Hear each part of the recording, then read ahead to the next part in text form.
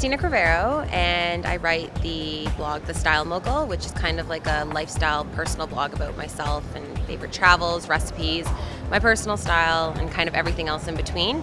And I'm from Toronto, Ontario, and why I'm here today is to feel in touch and explore luxurious furs for fall and winter 2013.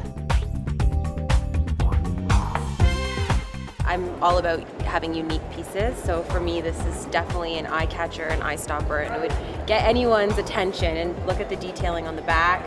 Again, because it's like so different, and the colors and the detailing and the hood.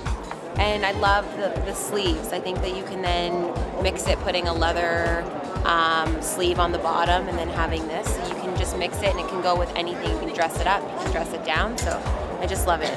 It's so much kind of, I guess, my style, and I love the color and the contrast, and it's kind of like that ombre almost like look. And the detailing on the sleeves is stunning. So we both really like the cheetah print. Cheetah's a classic. So we'll just have to call each other before we go out. Yeah, be like, hey, what do you wear? You gonna wear the cheetah print jacket? You wear yours, I'll wear mine. Yeah, black pants, we're good.